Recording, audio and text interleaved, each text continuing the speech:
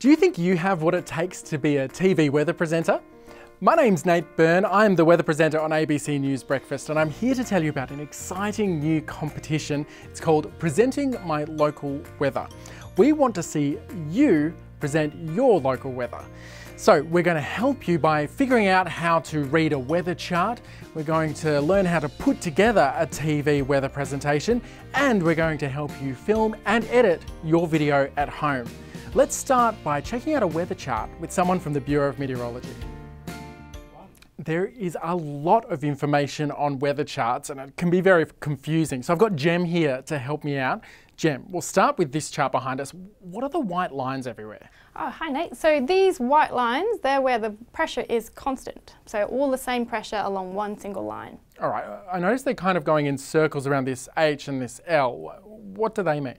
Well, the H, that's a high pressure system. So over this kind of area, you might get higher pressure. And then down here, we've got an L, and that's a low pressure system.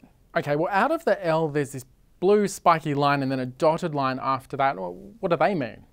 Well, what they mean, we've got a cold front and then we've got a trough. And along those, you get a lot of weather. So you might get cloud and rain. Oh, there we go. Just like that? Perfect. Yeah. And maybe even the occasional storm. Wow, okay, so what about wind? Because we talked about cloud and rain. Wind's the other really important thing with weather. Yeah, so what we get is wind moving between these lines. So around a high pressure system, you'll get them going anti-clockwise, and then around a low pressure system, clockwise. All right, so if you've got a cold front, we can expect the winds to be going around it clockwise, and we'll see cloud and maybe storms and some rain. Yeah, absolutely. And if there's a high pressure system, the wind will go around it anti-clockwise, and it'll be blue skies and really nice weather with light winds. Absolutely. Thanks so much for helping us out, Jem. No worries, thanks. Thanks, Jem. Now let's have a chat to Jane, who's going to tell you how to put together a weather report. Hello, my name is Jane Bunn. I am meteorologist and weather presenter for Channel 7 Melbourne, and today I'm going to show you how to put together all of the graphics that you can see behind me and how to put together a weather report. First of all, the shot where Mitch will throw to me and say, Jane, what's the weather doing today? And we have a lovely, pretty picture. So we'll start with that.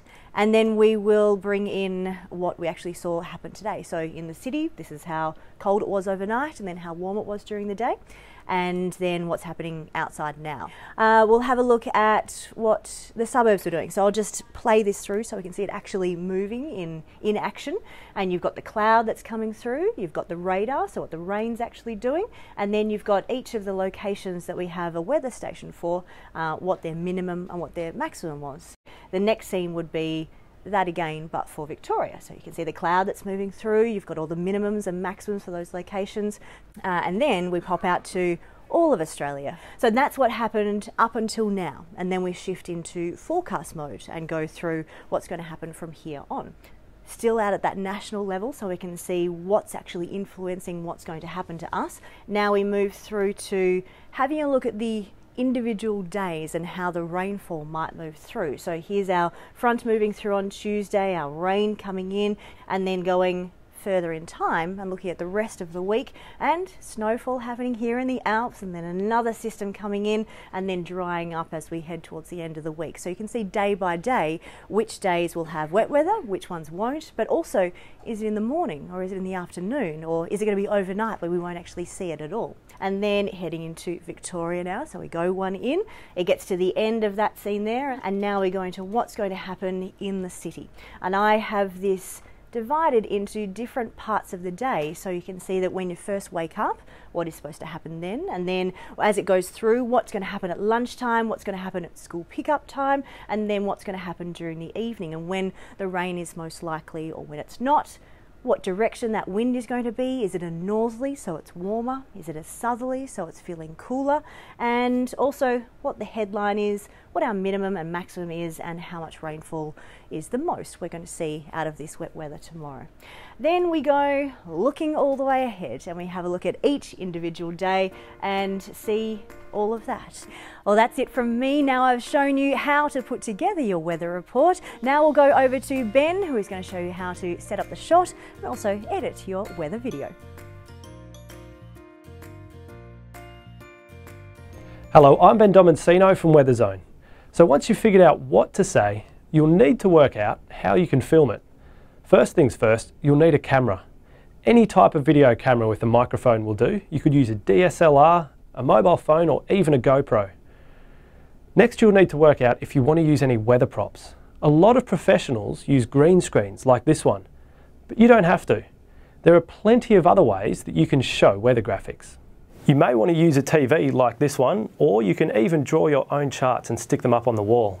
If you do want to show weather charts, the Weather Zone and Bureau of Meteorology websites have some great resources that you can use for free. Remember though, you don't have to use props. You can even film outside. The most important part of a weather presentation is what you say. Now when you're filming, you also want to consider some things like how the audio and the light may affect your video. You can go on the competition website to find some tips on these. Now you may be lucky enough to get your whole video done in one take, like Nate and Jane always do. Or you may have multiple clips that need to be stitched together, like I do sometimes. If you do need to join your clips together, or you'd like to add in some photos or videos of the weather, there are a number of programs on the computer that can help you do this. We've listed some of the more common ones on the competition website. Cheers, Ben.